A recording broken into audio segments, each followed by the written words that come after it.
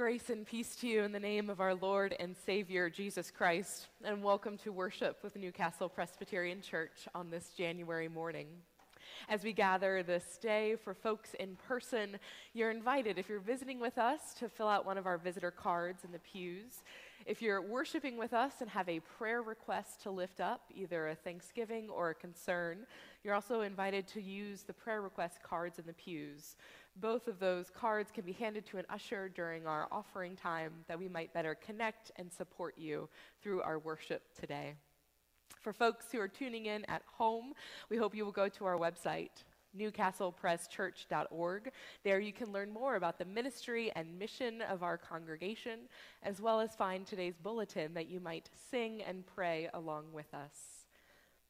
During today's service, we will be commissioning Amy Selheimer and Candy Dunson to go and serve as part of our Presbytery's Guatemalan delegation. So you're invited to go ahead to the link in the bulletin to follow along with their blog.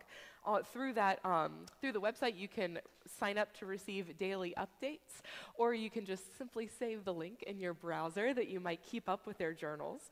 But especially keep them in your prayers as they head off on Tuesday. This is the week. As Amy and Candy head to Guatemala, they have the opportunity to share a photo of our congregation with our Guatemalan partners. For those of you who participated in the past with our prayer partners, this is kind of an updated version where instead of doing individual picture exchanges, we'll be just exchanging pictures of our congregation. So it's picture day. We're going to be gathering in the central pews right at the end of worship. During the post-salute, I'll invite you to come and gather. We'll smile up at the balcony, take a quick snap, and then head on over to coffee hour. So again, get your smiles ready now. Next Sunday, it's a fifth Sunday coffee hour. We'll be doing something a little unique. Congregational Life will be inviting us to have a crockpot competition. All are invited to bring a crockpot of your favorite soup, stew. You can bring a chili if you want. I know we did the chili cook-off in the fall, but you can bring chili back this time. But at the end of our coffee hour, we'll gather with Sharon Moore to do part 2 of our storytelling series. This time, instead of hearing Sharon tell stories, she'll be inviting us to start telling our own. So we hope that you'll gather with us for soups and stay for story time next Sunday. There are a few mission opportunities included in the bulletin. Fee Price actually has already found a volunteer for February for Epiphany House. But if you're interested in signing up for an Epiphany House dinner this spring, the sign-up sheet is over in the fellowship hall. Take a moment to check out the dates there during coffee hour. Additionally, the LGBTQIA+ task force is still calling for a couple more members, so please let Diana Riley know today, if possible, if you're interested in being a part of our welcoming effort. And Undies Sunday is back. February 12th, we'll be collecting underwear and socks and robes and any other new clothing that you might want to donate to Friendship House's clothing bank. So you can go ahead and start dropping off items to the box in the entryway in the CE building, or feel free to bring all your best new underwear on Sunday, February 12th, again, as we celebrate the way that God's grace supports us in many ways. Let us begin our worship together with a reminder of Christ's peace. As Jesus greeted his disciples, so let us greet one another. The peace of Christ be with you, and also with you. Please stand as you are able, and let us extend a sign of Christ's welcome to one another.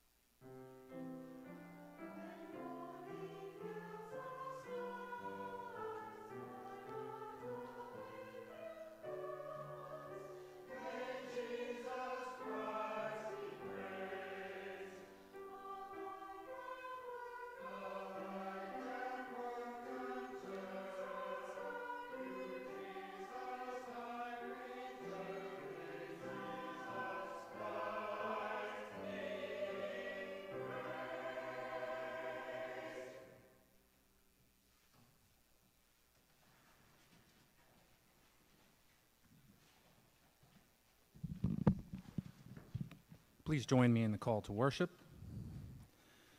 The Lord is my light and my salvation. Whom shall I fear? The Lord is the stronghold of my life. Of whom shall I be afraid? As we behold the beauty of God's temple, we see God's face. God is our shelter and our shade. Let us sing to the God of our salvation.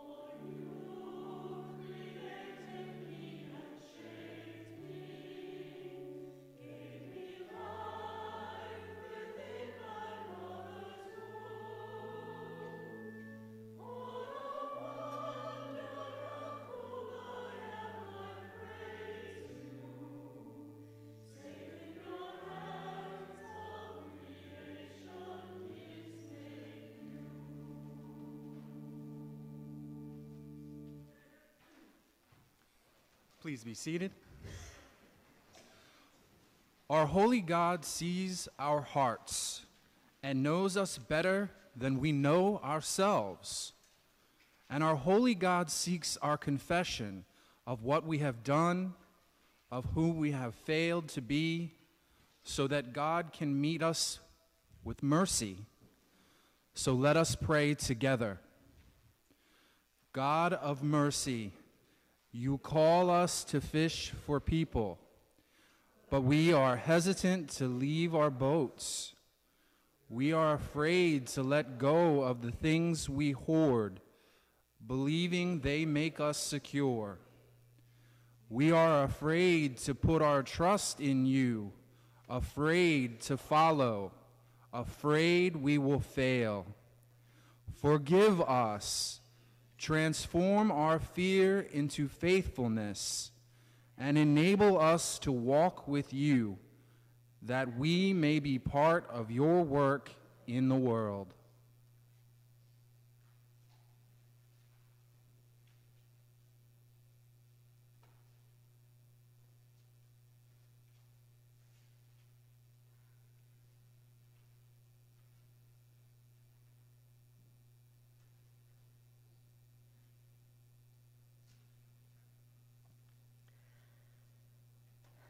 Amen. The Lord is gracious and merciful, slow to anger, and abounding in steadfast love. We give thanks this day that God gets angry at wrongdoing. In Christ, we see God's fury at those who profit from wrongdoing, who benefit from injustice. Christ flips tables to emphasize that his call to faith means making dramatic change. Yet even in his righteous anger, Christ extends grace and peace, welcoming sinners to dine with him, healing the brokenhearted, standing between the mob and those accused. The Lord is slow to anger and quick to forgive.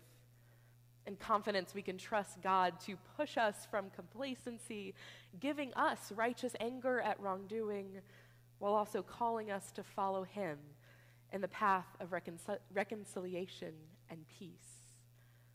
Let us proclaim the good news together. In Jesus Christ, we are forgiven. Thanks be to God. Amen.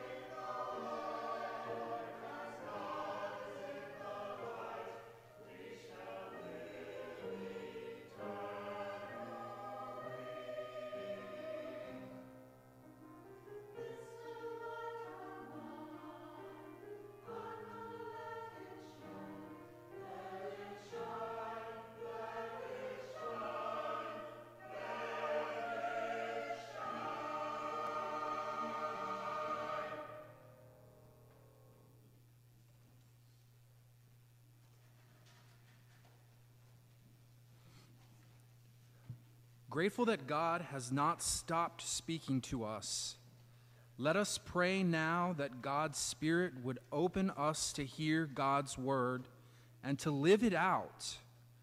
Let us pray. Speak to us, living God, as you have spoken to our ancestors. Through the voices of your prophets, the breath of your Spirit, and the life of your Son, so that we may live according to your word. Through Jesus Christ our Savior. Amen. We continue our 4-part series through the book of Jonah, and we continue to crack open our Pew Bibles. So at this point, I invite you to find a Pew Bible near you. Once again, we're delving into the minor prophets in the Old Testament. If you need a reminder of the song, it goes Daniel, Hosea, Joel, Amos, Obadiah, Jonah, Micah, Nahum. Okay, so you can find Jonah between Obadiah and Micah, or you can just turn to page 860, and we begin our reading from the 3rd chapter. The word of the Lord came to Jonah a second time, saying, "Get up, go to Nineveh, that great city, and proclaim to it the message that I tell you." So Jonah set out and went to Nineveh according to the word of the Lord. Now Nineveh was an exceedingly large city, a 3 days' walk across. Jonah began to go into the city, going a day's walk, and he cried out, 40 days more, and Nineveh shall be overthrown. And the people of Nineveh believed God. They proclaimed a fast, and everyone, great and small, put on sackcloth. When the news reached the king of Nineveh, he rose from his throne, removed his robe, covered himself with sackcloth, and sat in ashes. Then he had a proclamation made in Nineveh. By the decree of the king and his nobles, no human or animal, no herd or flock shall taste anything. They shall not feed, nor shall they drink water. Humans and animals shall be covered with sackcloth, and they shall cry mightily to God. All shall turn from their evil ways and from the violence that is in their hands. Who knows? God may relent and change God's mind. God may turn from his fierce anger so that we do not perish. When God saw what they did, how they turned from their evil ways, God changed his mind about the calamity that he had said he would bring upon them, and he did not do it. This is the word of the Lord. Thanks be to God. For our scripture conversation today, I invite our youngest members to meet me around the communion table.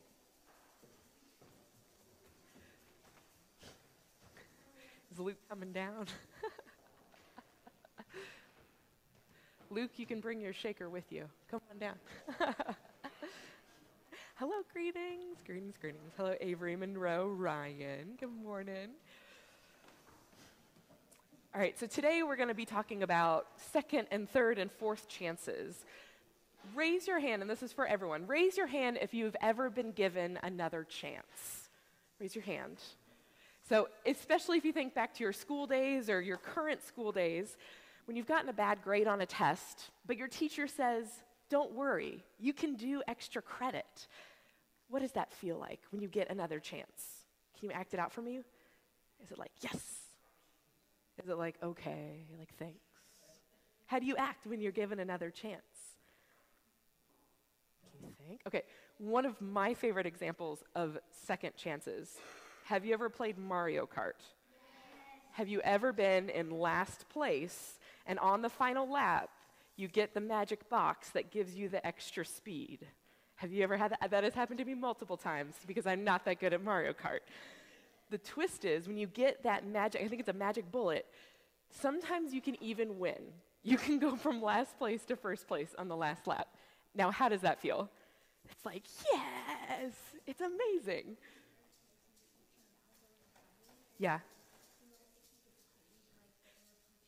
Yeah, and you get that extra boost.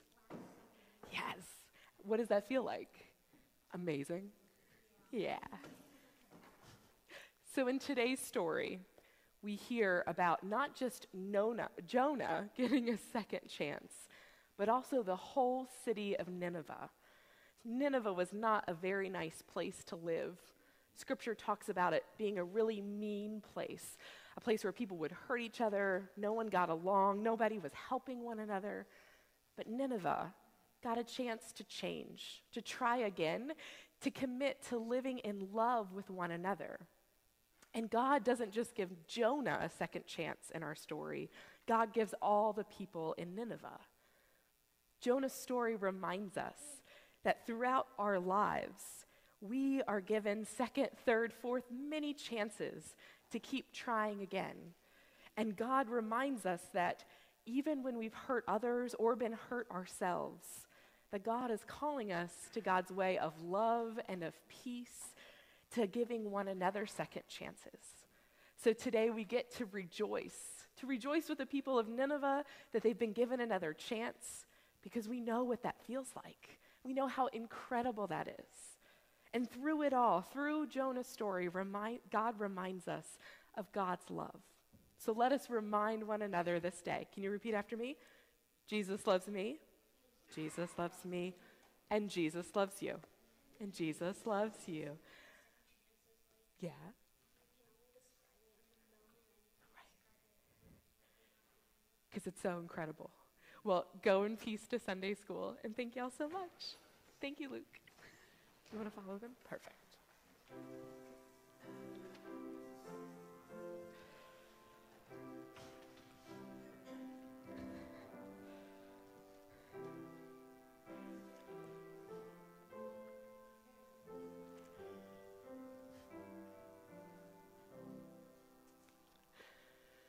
As Ryan said, second chances are so incredible that you can only describe them in the moment, and it's hard to remember after what they felt like. So let us pray. May the words of my mouth and the meditations of all our hearts be acceptable to you, O Lord, our rock and our Redeemer. Amen. A formative part of my education happened at Union Presbyterian Seminary in Richmond, Virginia. My seminary offered travel seminars to students. Often during the shortened January or May terms, we were given opportunities to travel as a group to different places around the world where the Presbyterian Church USA had church partnerships happening. Besides getting to go on a travel seminar to the Middle East, I was blessed to also travel to Guatemala. While I was there, I learned from Guatemalan pastors and community leaders, as well as our Peace USA mission coworkers there, about the incredible work happening in the country. Now, the themes of these travel seminars usually revolved around the church in the world. They invited us seminary students to ask, how and where is God already at work in the world, bringing reconciliation, peace, and good news to our neighbors in need?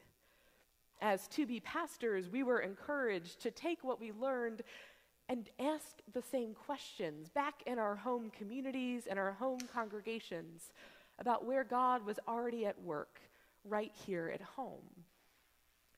During my time in Guatemala, I was particularly struck by the persevering spirit and strength of faithful Christians there. In the midst of great financial corruption, after decades of governmental disappearances where hundreds and thousands of loved ones were literally disappeared from their homes by the military force, and after years of so many folks struggling with broader climate change challenges as well as political corruptions, there were still so many good and faithful people committed to a different way forward. Folks committed to a future of sustainable agriculture. Folks committed to the preservation and celebration of indigenous cultures. Folks who were actively planting seeds of hope for future generations. The figurative mountain climb towards justice is steep in Guatemala, as steep as the mountainous highlands are in the western part of the country. But during my time there, it was inspiring to see the Holy Spirit on the move, especially through our existing Guatemalan partnership.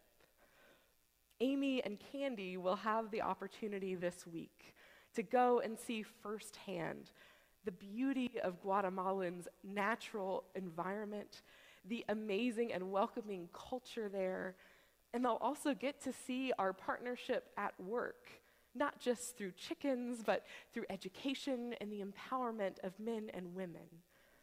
And while they'll get to see it firsthand, we get to travel along with them. Through their eyes, their hands, and their feet, through the travel blog, through the stories they'll share upon their return, we'll get to join in with them, asking, how is God already at work amongst our Guatemalan neighbors? And how is God also faithfully at work amongst us here in Newcastle? Now, Amy and Candy, we are so grateful that you answered the call to Guatemala with a resounding yes. Unlike the prophet Jonah, your stories do not involve running away, repeatedly resisting God's repetition of call. You didn't have to be asked twice, so hallelujah to that. But Jonah's story reminds us that God is already on the move in places outside of our normal spheres. And sometimes our call to discipleship begins with the simple, faithful act of showing up, of leaving behind what we've known and being willing to go to witness something miraculous. In Jonah's case, it takes 2 very eventful chapters in his story before he finally makes it to his intended destination, Nineveh. Now, a note on our story. Up to this point, there has already been a lot of hyperbole, a lot of exaggerated details in our story.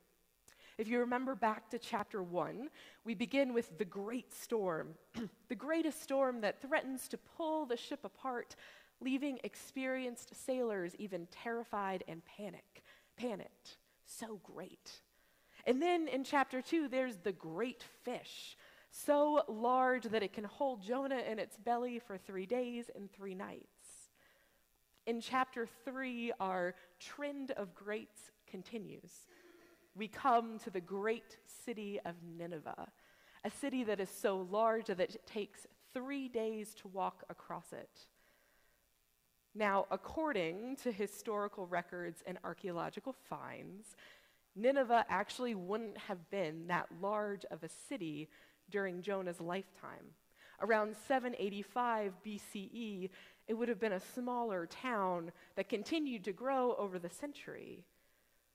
But in line with our great fish tale, Nineveh is massive in its size and also extensive in its evilness. I think of the Star Wars quote from the first film. If you can remember Obi-Wan Kenobi standing with with Luke Skywalker looking down on Mos Eisley, Obi-Wan turns to him and says, "You will never find a more wretched hive of scum and villainy." Nineveh, behold the great city. It is vast in its size, vast in its evilness, but God sends Jonah there anyway. Now, so far in our story, we've seen God's grace and mercy for Jonah, rescuing him from the depths and giving him chance after chance to prophesy, to make it to Nineveh. And now we arrive at the climax of the story. What will happen to Nineveh? We get to see God at work in the world there, because it's definitely not Jonah who saves the city of Nineveh. Our reluctant prophet has made it, but he really doesn't put in the effort. He goes on 1 day's walk into the city, as in he goes a third of the way into the city, not even to the city center, before he kind of just gives up and starts to prophesy. And his prophecy is limited even in its effort. It's 8 words long in English, only 5 words in Hebrew. And he simply states, 40 days more and Nineveh shall be overthrown. Jonah doesn't give any context to his prophecy. He doesn't extrapolate on what the people can do. He doesn't even mention God. Now, God had told Jonah to proclaim God's given message to him. We have to pause and ponder at this point. Were those 8 words God's intended message? Was that the miracle that out of nothing God could bring about repentance and redemption? Or perhaps it's an example of even with our worst efforts, God can still move in and through us. Because either way, somehow miraculously, God's message is still heard. God's word sticks with the people. The people of Nineveh believe God. They proclaim a fast, and everyone, great and small, humans and animals, put on sackcloth, signs of mourning and repentance. And the king himself gets involved, issuing a decree. And our unnamed king does not presume that their collective actions will make a difference, but he asks the honest, hopeful question, who knows? Who knows? God may still relent and change God's mind. The Lord is slow to anger. We've been building up our statement that God is gracious and merciful, slow to anger. And next week we'll complete it and hear Jonah himself proclaim it in chapter 4.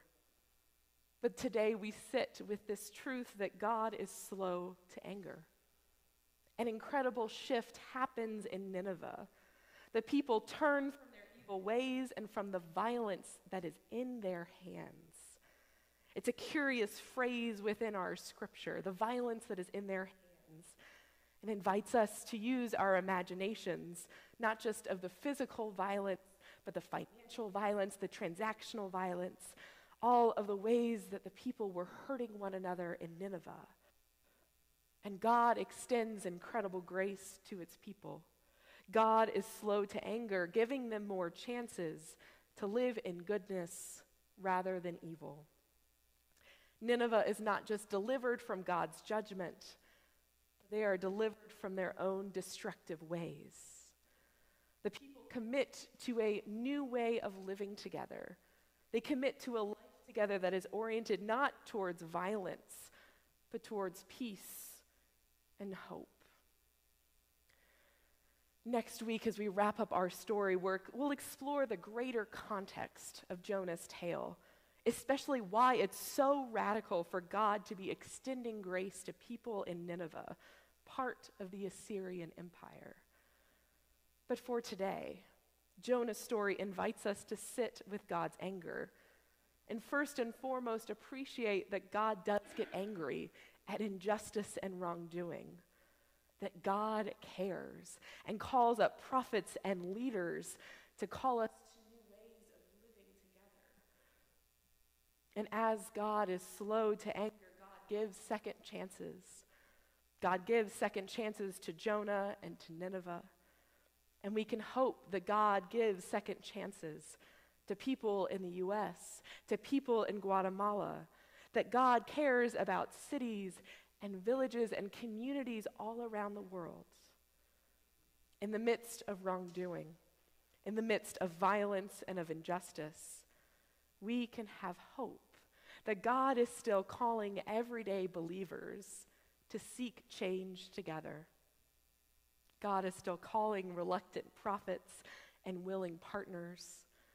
God is calling everyday disciples to believe, to respond, to repent, and to live new life together. From the coastlands to the mountains, from Guatemala to the U.S., from ancient Israel to ancient Assyria, we can trust that God is present wherever we go, providing us with second, third, and many chances throughout our lives. Candy and Amy, as y'all travel to Guatemala, we're grateful that we get to travel with you, witnessing along with you God at work in the world, in and through our Guatemalan partnership, May we all be asking together how God is at work here in Newcastle as well. And may we all be amazed by the incredible wonders of God's second, third, and multiple chances at grace at work in our world. Thanks be to God, who is slow to anger, in whom we live and move and have our being. Amen. Amen. At this time, we will commission Amy and Candy on our behalf, so I invite them to come forward along with Clerk Scott Selheimer.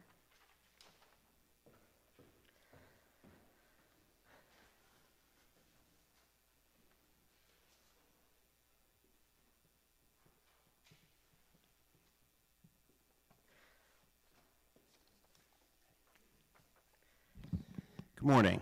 Good morning. A group from Newcastle Presbytery will travel to Guatemala from January 24th to the 31st to continue strengthening our partnership there. This is the largest contingent ever sent, with 16 travelers representing 8 churches. 2 of the travelers are from Newcastle Presbyterian Church, Candy Dunson and Amy Selheimer. The group will travel to the Western Highlands to visit with the Association of Mom Christian Women for Development. Activities there will include a meeting with the board of directors in their new office space and visiting groups of women out in their communities to see their projects, the stoves, the greenhouses, the cows, and of course, the chickens.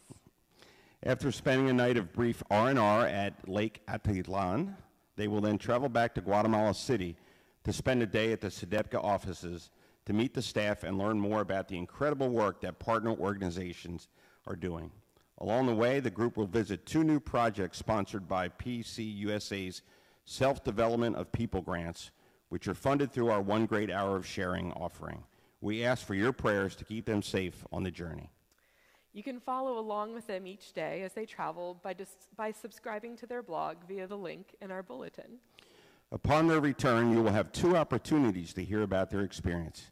On Thursday, March 23rd at 7 p.m., the travelers will be giving a creative and interactive presentation via Zoom to the entire presbytery. And on April 23rd, Candy and Amy will give a personal presentation here at NCPC. Stay tuned for more details about both events, and we hope you will attend. Today we commission Amy and Candy to go in peace to love and serve the Lord. We commission them to faithfully represent us to our Guatemalan partners and to go in Christ's name. So let us pray. Faithful God, in baptism you claimed us, and by your Holy Spirit you are working in our lives, empowering us to live a life worthy of our calling. We thank you for leading Amy and Candy to serve our Guatemalan partnership in this way. Guide them by your Holy Spirit, that in your service they may grow in faith, hope, and love, and be faithful disciples of Jesus Christ. And let us pray together using the words in our bulletin. As your faithful people, we commit ourselves to supporting Candy and Amy with prayer and encouragement, so that Christ's reign of peace, justice, and love will be known throughout the world until Christ comes. Let your Spirit move in your whole church, from the U.S. to Guatemala, that all your children would rejoice together in your grace and in your mercy. Amen. Candy and Amy, go with God. Vaya con Dios. Amen. Amen. Bless y'all. Thank you. Thank you. Thank you.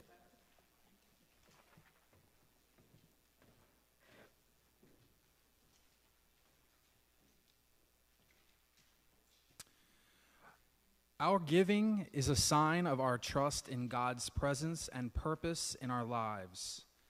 Let us bear witness to that trust as we offer ourselves and our gifts to God.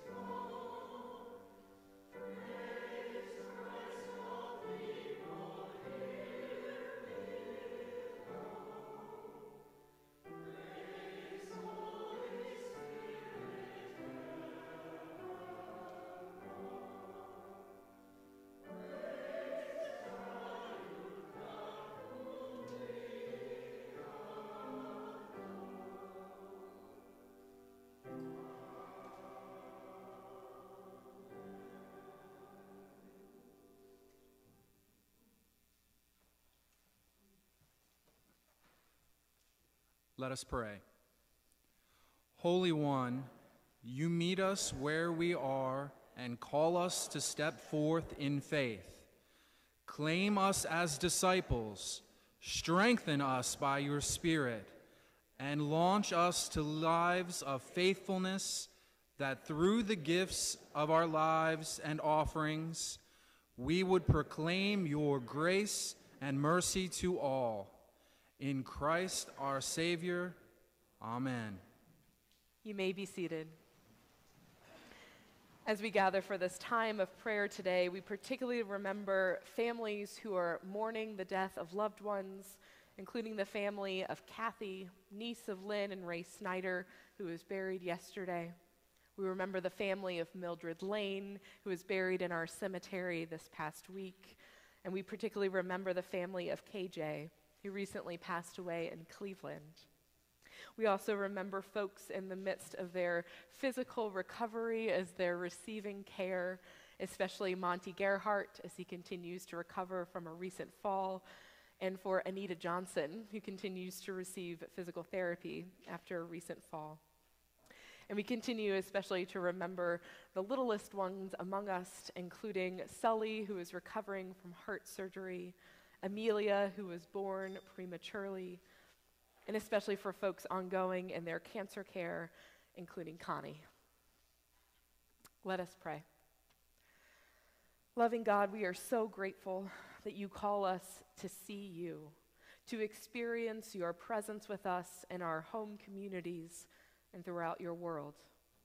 We thank you for the gift of community, for partnerships across national borders, and for connections that are made and strengthened in Christ's name. Oh God, we pray for the many ways that we are connected to one another. We pray for political systems and leaders, for wisdom in their discernment and courage to act for peace and justice. We pray for families, especially those separated by circumstances or strife. We pray that you would heal the divisions among all the families of our world. We pray especially for our communities in the midst of this distanced and departed time when the distance between us seems greater than what connects us. We would ask that you would build bridges and enable us to work together for the things which bring us closer to your beloved kingdom. As members of Christ's body, we pray that you would be present in the church throughout the world, that we would be a faithful witness together to the love and grace, the second, the third, the fourth chances that we know in Jesus Christ. Especially we pray for our neighbors who are suffering in mind, in body, or spirit. We pray for all who are living in or displaced from homes, experiencing hunger, violence, and poverty. We pray especially this day for the sick, for all the amazing caregivers stepping into the void to try to bring healing and wholeness. We pray especially for our neighbors who are lonely, who are imprisoned, all who are struggling with addiction, all who are struggling with their mental health. Especially, oh God, we pray for all who have been abused, who are experiencing neglect, who are feeling outcast. We pray for all who are grieving, who are angry, and who are hopeless. We would ask that you would be present in our midst, in the midst of our neighbors' lives, that you would bring your comfort, your consolation, and your transforming care. And especially this day, oh God, we lift up to you the prayers that are closest to our hearts. We pray for Monty and Anita in their healing. We pray for all who grieve, including the families of KJ, of Kathy, of Mildred, of Ronald, and of Jean. Oh God, we remember folks who are striving for peace in our world, especially for leaders in Ukraine, especially for all the educators and students at William Penn who returned with courage to school this week. We pray, oh God, for folks with COVID, folks who are recovering from COVID. In the midst of this ongoing pandemic, we remember that your love is also never ending, and we rely on it this day as we care for one another. And oh God, especially we pray for traveling mercies for all in our Presbytery's delegation as they head to Guatemala on Tuesday. And oh God, especially this day, we pray for hope for all in the midst of their cancer care, including Connie and Tracy, Edward and Rajni, Kathy and Doug, Shirley and Pam. For loving God, in the unknowns of this world, we ask, who knows? Who knows what will happen in our lives and in our world? Who knows if our actions make a difference? And yet, we trust and rely and depend on your goodness and on your mercy.